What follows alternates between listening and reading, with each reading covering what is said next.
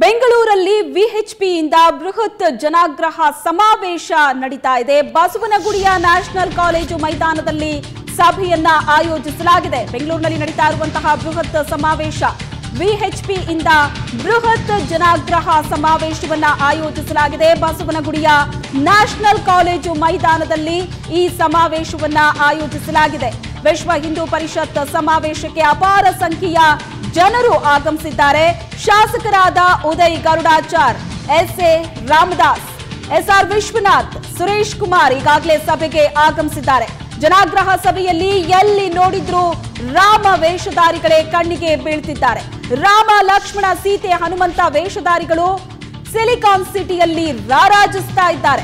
ರಾಮ, ಸೀತೆ, ಆಂಜನೇಯ ವೇಷಧಾರಿಗಳಿಗೆ ಆರತಿಯನ್ನ ಬೆಳಗಿದ್ದಾರೆ ನಾಯಕರು. ಬೆಂಗಳೂರಿನಲ್ಲಿ ನಡೀತಾ ಇರುವಂತಹ ಕಾರ್ಯಕ್ರಮ ಎಲ್ಲಿ ನೋಡಿದ್ರು ಅಲ್ಲಿ ಕೇಸರಿ ಬಾವುಟ ರಾರಾಜಿಸ್ತಾ ಇದೆ. ಸಂಪೂರ್ಣ ಸಿಲಿಕಾನ್ ಸಿಟಿ ಕೇಸರಿಮಯವಾಗಿದೆ.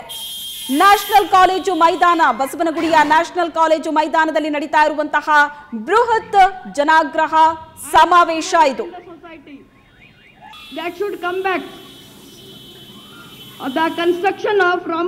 ವಿಶ್ವ ಹಿಂದೂ ಪರಿಷತ್ನ ಮುಖಂಡರು ಈ ಒಂದು ಕಾರ್ಯಕ್ರಮದಲ್ಲಿ ಭಾಗಿಯಾಗಿದ್ದಾರೆ. ಹಲವು ಕಾರ್ಯಕರ್ತರು ಕೂಡ ಭಾಗಿಯಾಗಿದ್ದಾರೆ. ಬೇರೆ ಬೇರೆ ಕಡೆಗಳಿಂದಲೂ ಕೂಡ ಅಪಾರ ಸಂಖ್ಯೆಯಲ್ಲಿ ಜನಸ್ತೋಮವೇ ಹರಿದು ಬಂದಿದೆ.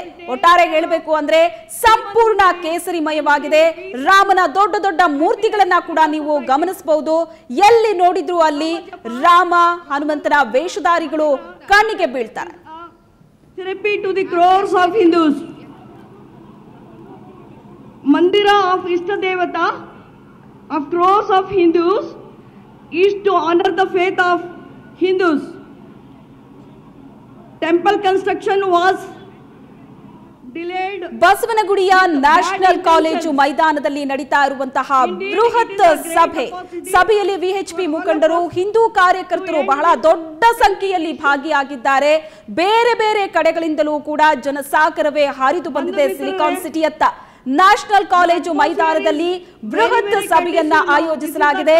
ಈ ಸಮಾವೇಶಕ್ಕಾಗಿ ದೊಡ್ಡದಾದ ವೇದಿಕೆಯನ್ನ ಹಾಕಲಾಗಿದೆ. ಎಲ್ಲಿ ನೋಡಿದ್ರು ಅಲ್ಲಿ ಕೇಸರಿ ಬಾವುಟವೇ ರಾರಾಜಿಸ್ತಾ ಇದೆ. ರಾಮ, ಲಕ್ಷ್ಮಣ, ಸೀತೆ, ಹನುಮಂತ ವೇಷಧಾರಿಗಳು ಕಣ್ಣಿಗೆ ಬೀಳ್ತಾರೆ. ದೃಶ್ಯದಲ್ಲೂ ಕೂಡ ನೀವು ಗಮನಿಸ್ತಾ ಇದ್ದೀರಿ. ಬೃಹತ್ ರಾಮನ ಮೂರ್ತಿಯನ್ನ, ಮತ್ತೊಂದು ಕಡೆ ಕೇಸರಿ ಬಾವುಟವನ್ನ. ಅಪಾರ ಸಂಖ್ಯೆಯಲ್ಲಿ ಕಾರ್ಯಕರ್ತರು ಆಗಮಿಸಿದ್ದಾರೆ. VHP ಮುಖಂಡರು, ವಿಶ್ವ ಹಿಂದೂ ಪರಿಷತ್ ಮುಖಂಡರು ಕಾರ್ಯಕ್ರಮದಲ್ಲಿದ್ದಾರೆ. ಸಭೆಯಲ್ಲಿ ಎಲ್ಲಿ ನೋಡಿದ್ರು ಅಲ್ಲಿ ಕೇಸರಿ ಬಾವುಟ ರಾರಾಜಿಸ್ತಾ ಇದೆ.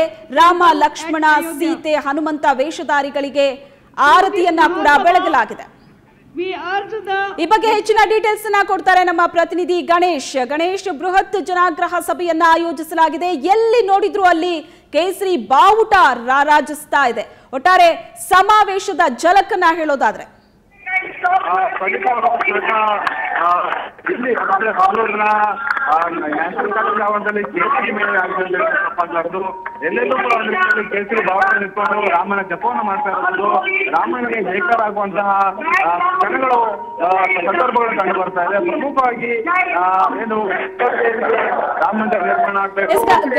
ಗಣೇಶ್, ನೀವು ಸ್ಟೇಜ್ ಹತ್ರ ಇದ್ದೀರಾ ಅನ್ಸುತ್ತೆ. ನಿಮ್ಮ ವಾಯ್ಸ್ ಸ್ಪಷ್ಟವಾಗಿ ಕೇಳಿಸ್ತಾ ಇಲ್ಲ. ಕಾರ್ಯಕ್ರಮ ನಡೀತಾ ಇದೆ ವೇದಿಕೆಯಲ್ಲಿ. ಈಗಾಗಲೇ ಕಾರ್ಯಕ್ರಮ ಆರಂಭ ಆಗಿರೋದ್ರಿಂದ ನಮ್ಮ ಪ್ರತಿನಿಧಿಯ ಧ್ವನಿ ನಮಗೆ ಸ್ಪಷ್ಟವಾಗಿ ಕೇಳಿಸ್ತಾ ಇಲ್ಲ.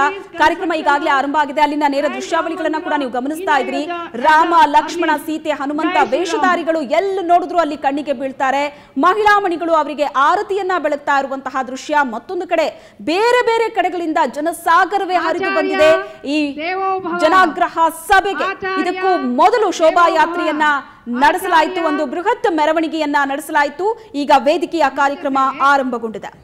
ಶೈಕ್ಷಣಿಕ ಸಾಧನೆ, ಆಧ್ಯಾತ್ಮಿಕ ಚಿಂತನೆಗಳೊಂದಿಗೆ ಸಮಾಜ ಜೀವನವನ್ನು ಶ್ರೀಮಂತಗೊಳಿಸುತ್ತಿದೆ ಆದಿಚುಂಚನಗಿರಿ ಮಠ.